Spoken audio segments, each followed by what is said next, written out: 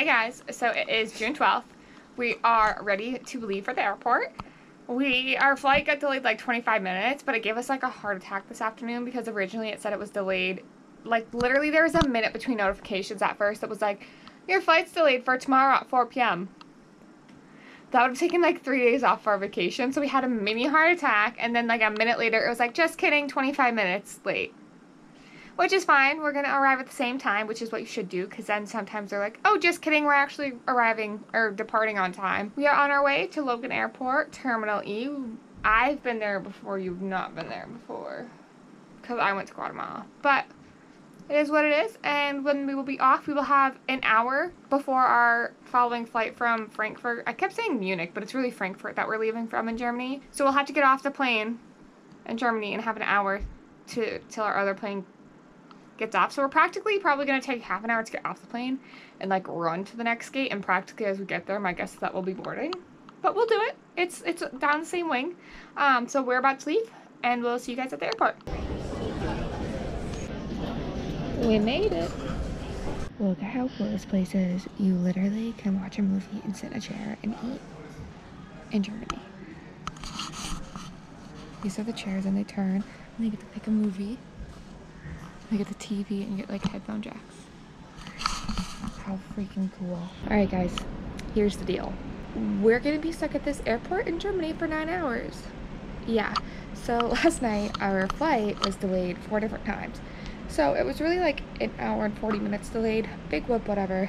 We were like, we'll get there on time, or like really close to making it to our connecting flight. Like maybe they'll let us off the plane first, yada yada yada. The way they pushed it, it was like, might happen, might not. We got on the plane, the pilot was like, I'm gonna actually get you there half an hour, 40 minutes early. We're like, fabulous, just enough time to get to the next gate.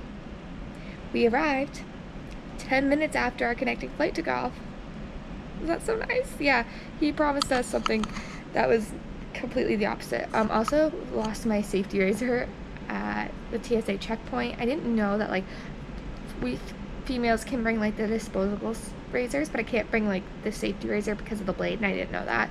And he like kept shaking his head at me, and I was like, I don't know what to do with you. They also forced us to check our carry-ons in, which would be fine if we like didn't have medication in them, like I had Mistelera in them. And I was like, lady, like no, can't happen. I have $12,000 worth of medication in there. She was like, too bad, it's the rule, we're doing it. So I was like, Jacob, take the medication up. So now we have the medication on hand. However, our bags, we're hoping to dear God make it tonight. So that was a little mess going through the security checkpoint there. And then Boston was just like super busy. All of the flights were getting delayed, which is really annoying because I looked at the same flight the whole last week and it was on time or early every single time. Besides yesterday, the flight in front of us that went to the same exact location was like 4 hours delayed for whatever reason. And then because they took off so late and our plane got there, it took them over an hour to check our plane, which I think the flight attendants were probably just screwing around after like half an hour. So that was really annoying. We got on the plane. The flight, we had like extra legroom seats, like I said. They were really nice. We had like extra stuff on our seats, and it was really annoying because there was this like old lady behind us that they like were extra going above and beyond to try and like cater to, which fine, whatever. Besides the fact that you treat us very bluntly and you're just like, here's food, like no customer service. And then we hear you the way you're treating other people, and it's like, we didn't do anything, we were very polite, please and thank you, always manners. Well, so our seats had a blanket and a pillow, but ours had extra on them. We were like, okay, whatever, cool. We had the blankets on the ground when we first took off, but because they're in a bag. And we weren't exactly ready to use them yet, and we had 4 of them. Which were like, we've never been on an international flight, like we don't know what they get. And I guess the people behind us didn't get theirs, like maybe someone screwed up and stopped giving them out. And so the lady, one of the stewards like came up to us and was like, are those yours? Where are they? And we were like, oh, we just like, those weren't on our seats. And she was like, well, did you take them? Did I take them? No, they were on my seat. Also, the people behind us were there first. So how could I have taken them from them? It was just really weird. Not to kind of give a bad review to Lufthansa, but like your customer service was not that great. Also, when there was all of the delays, they didn't want to share any information with us at the check-in desk, which is really annoying. And then instead of her just announcing to everybody that our flights would be rebooked as soon as we landed, she had everybody come up to her for like 2 hours straight and ask, and her give the same exact answer. And she could have just made an announcement and everyone would have stopped coming up at the desk and everybody would have been mad from a distance and not bothered her. It was a little weird. So we get to this airport finally. I slept for like, I'd say probably 4 hours of the flight. And then Jacob doesn't really know, but he like off and on slept.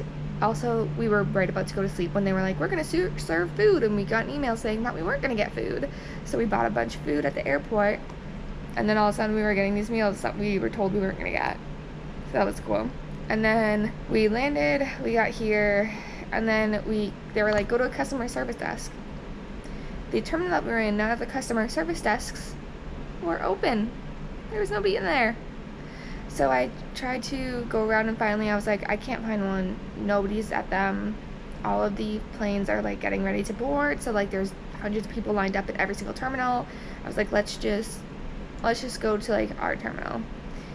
We had to go through customs, which was really weird to get to another terminal. And they also were like, why are you going to Sweden? And we were like, vacation. And then they were like, we need to see your returning flight. We need to see the receipt. God forbid, like my Wi-Fi was barely working. So I gave them that, and then they're like, okay, fine, you can go through.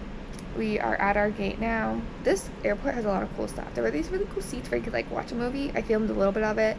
The now but of the thing is that I had to turn on my cellular data to call the Scandic Reuben Inn, which is where we're staying, because we're not going to get there until after midnight, and I was afraid our reservation was going to be closed. So now not only do I have to pay for cellular data for today, which is a lot of money, we have to get to the airport. We're gonna like land in Gothenburg at like 11:40, so like we'll probably be maybe getting our luggage by like 12:10. We're gonna be getting a taxi in the middle of the night and going to Gothenburg, which is fine. Like everything doesn't open till late, so we'll probably have a lot of time to sleep. It's just kind of annoying.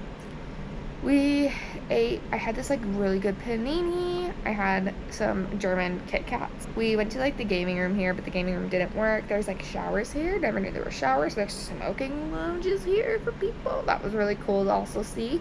And I just took like a 2-hour nap on the seat, which is a miracle because I also am a super light sleeper and apparently slept through an entire plane boarding. Don't know how I did that.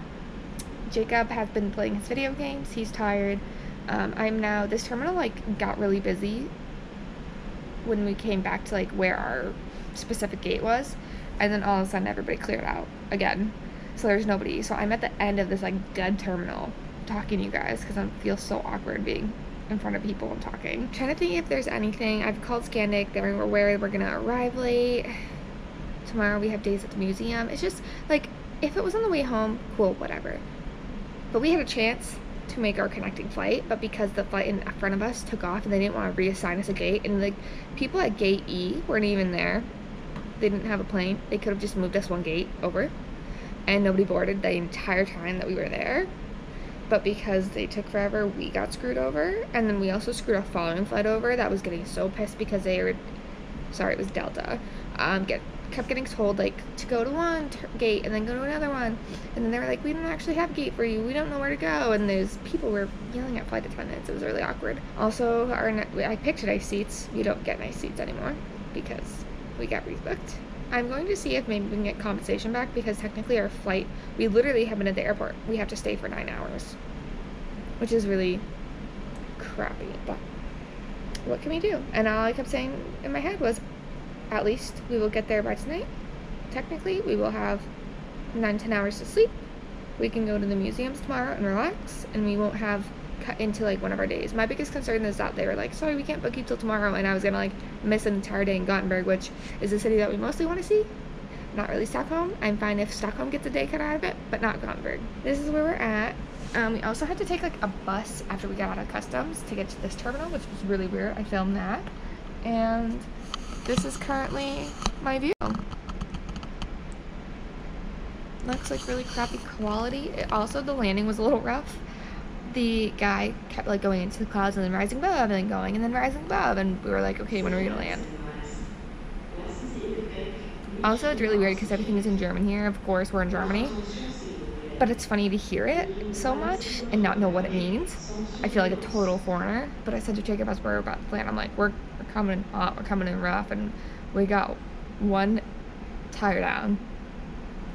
Fine, cool, we're doing great. We get the other tire down. We like completely, we're like, whoa-cha. I am very surprised, seriously surprised how big this airport is. I didn't think it would be that big. And it was really funny, these two police officers, the signs in this gate were really not that clear. So one of the police officers was like, haha, Frankfurt sucks. Next time you guys should go to Munich. And I was like, pretty funny for the police officers. Oh, also, like, the police officers here wear assault rifles on them in the airport, which understandable. We're in Europe. We could have a terrorist attack any day now. But it's just weird to walk into a first world country versus like when I was in Guatemala, everybody has assault rifles with them. Cool, whatever, who cares? It's Guatemala, you're probably gonna get shot. But here, it's just a little strange. But anyway, looked at the shops, napped. We tried to play the video games. The video game room did not work because none of the Xboxes were like connected to Wi-Fi. We watched part of a movie. It is almost 6 o'clock now. We will board in 3 hours, and I'll probably just continue watching TV and eat. For real though, how eerie is this? Completely dead terminal. We're like 2 or 3 gates down from here, but this is the complete end and there's nobody. But it works out for filming. I also forgot to mention, it took us an hour just to get to checking our bags, and it was ridiculous. Because every person on the line had some kind of problem. It was so annoying.